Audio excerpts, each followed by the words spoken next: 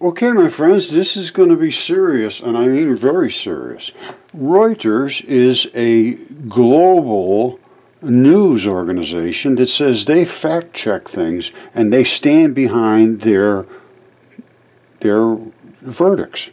And their verdict on giant human skeletons is that they're altered. Exactly what they say. Okay, my friends, I am going to just present my evidence, the actual specimens, the documentation I have on the DNA, and you make your own determination, but I believe that it's Reuters' responsibility to address this as part of their fact-checking policy. Now here's their claims. They're citing all kinds of evidence that people are saying this and that about these giants and giant trees and hoaxes and Facebook flat earth people and all this stuff that, but their verdict is that it's false. The images are alleged giant skeletons are altered and are part of a long-standing internet hoax. Now, this was produced by Reuters' fact-check team, and they have certain policies. Let's see what their policies are on making these kind of claims against my kind of evidence. Okay, this is Reuters' fact-check policy, and they sound like they're very legitimate, and they want to be honest. And here's what they're saying. Corrections policy. Reuters is honest about errors. If you make an error, that's an error. I have no issue with that. And they did make an error. So they rectify them promptly and clearly. We do not disguise or bury mistakes in subsequent updates or stories. Well, readers are invited to contact us. Now, if you read what they say, no, these giants that I am presenting are fake. They've been faked and it's a hoax. You can contact them, and I wish you would. I'm going to put a link to this to advise them that they have an error and to look at what I am going to send them, because I obviously am going to send them all my stuff too, which I am going to show you all of my evidence. And they say, if you have evidence, send it, we'll take a look at it, and if we're wrong, we will issue a statement that we're wrong. That's what I expect. Okay, my friends, I'm going to show you the samples that I used to take the extractions from, and then I sent it off to Helix Biolab, which did a fabulous job on these samples that I sent them. Now, I didn't send them the complete body parts. Some of these things are just gigantic. I drilled inside, deep down inside, and got blood out of it, actual blood. Some of it was, it's dried blood, but it's right from the artery. And they were all negative. Controls were negative, and all the positive stuff was positive. And this is all they got excellent quality DNA sequence obtained from the 36-inch tip and the lung. And these were that's what they were, the Homo sapien mitochondrial cytochrome B gene and the D-loop region. And it goes on with the CTAGs and all this. And this was a certified lab, and they got attacked for doing this. And he made sure that I was to say that I was the one that extracted the samples. Now, if I put my own blood in there and sent it off to them, well, they would have this same sort of result.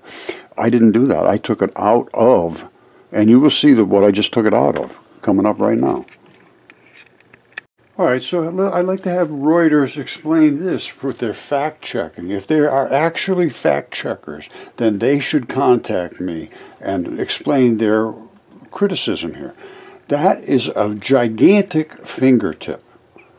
That is a fingertip. That's the fingernail right there. You see that? That's the fingernail. I broke this piece off right here, so I can get down to some blood, because this is very mineralized. The surface, you really can't get it. And you don't swab anything off. You drill into the blood, literally into the blood. And I'll show you that. This is the little pad that bumps up to your next bone so they don't scrub. These are some blood supplies. Now, again, that is the fingernail. All right, this thing is almost 3 feet long, right? And I called it 36-inch tip. Now, that piece that I broke off is right here. It still has some of the fingerprints on it. See that? Those are sweat pores. That's a fingerprint ridge. And this is a heavy-duty skin, and it is heavy-duty. It's about that thick, and it's just, you can't get any blood out of it. It's just made like this. It's like a leatherish stuff. So you got to go down inside where all the blood is, and there is a ton of blood in there, and you just take it right out. You see how much blood is inside fingertips? These are the terminals where your blood, the vein blood meets the artery blood and so forth, right down that area. This is a CAT scan of another fingertip that went with this hand. You see how big this fingertip is? That's 3 feet long. 3 feet long. This hand, another one, it's on my property as well.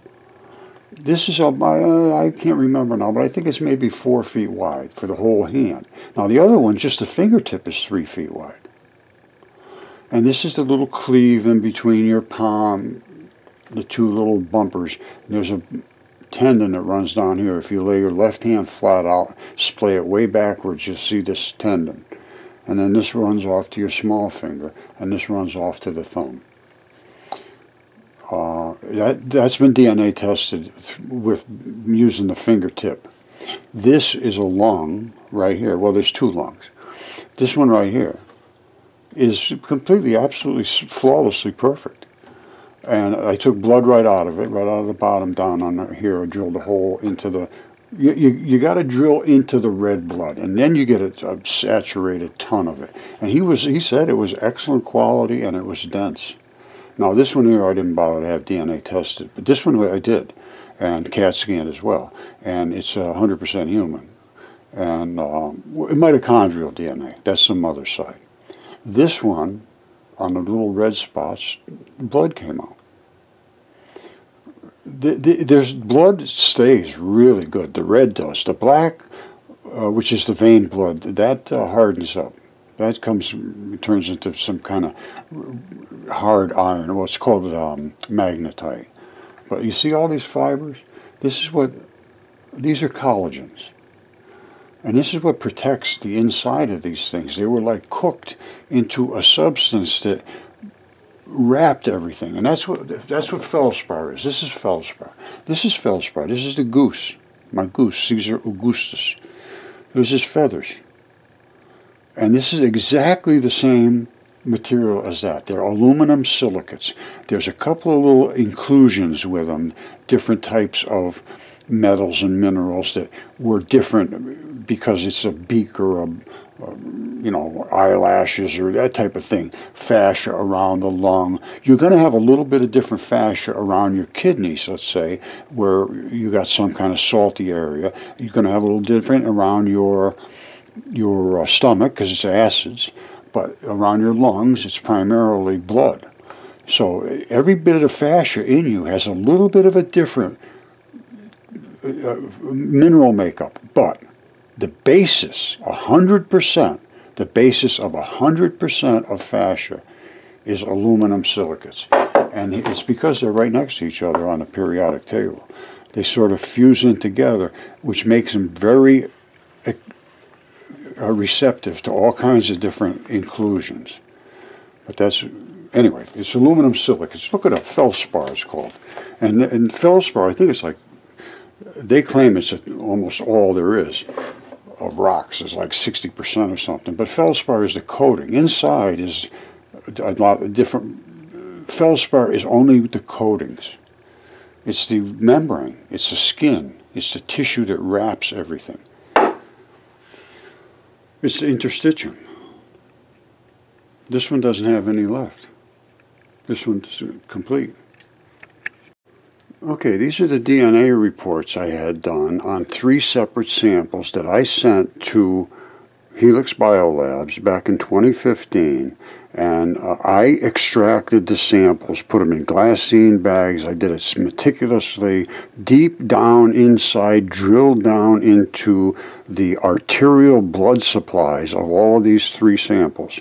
And I sent them off, and it took 3 months or so to do this. This was the first ever done in the world on giant human, or even ancient humans. This was like 2015, it's 7 years ago. And They went through the whole thing and did all whatever they, I mean, this was very, very, very sophisticated. And then they submitted the samples to Eaton Biosciences for sequencing and all of the, putting it up against the national database, and they found out this is exactly what they were, was mitochondrial human DNA. And it was excellent quality and dense. There it is right here. Excellent quality DNA was obtained from the 36-inch temp sample in the lungs. And I'll show you these samples in a second. And I also had them CAT scanned by the best CAT scan people in the world, Jesse Garant and Associates. I worked with Jesse Garant and Associates back in, a long time ago, 2015, right in that area, maybe even a little before that. And these people are the top in the world, basically. They do aerospace, archaeology, automotive, consumer. They work for the biggest companies in the world. It's Jesse Garant and Associates. And they worked with me, and they actually did 7 CAT scans for me at no charge. All I had to do was get it out there and get them back. They were thrilled to be participating, and I believe they got attacked too. All they did was show pictures of the CAT scans. I'll show you a couple of them real quick. But everybody, the biolabs, Helix Biolab, Tom called me and said, make sure you understand that you were the one that extracted the samples. He says, I'll stand by the analysis of what you sent me, but make sure that that everybody understands you're the one that extracted them. I didn't take them out of the rocks. Is what Tom says. He doesn't want to be known as the person that extracted them from the rocks. He wants to be known as the person that did the analysis of what I, Roger Spur, extracted from the rocks. I, Roger Spur, extracted it. Tom from Helix Biolab analyzed what I extracted and sent to him. So if I put my own blood in there, well, then I'm a fraud. That's not the case.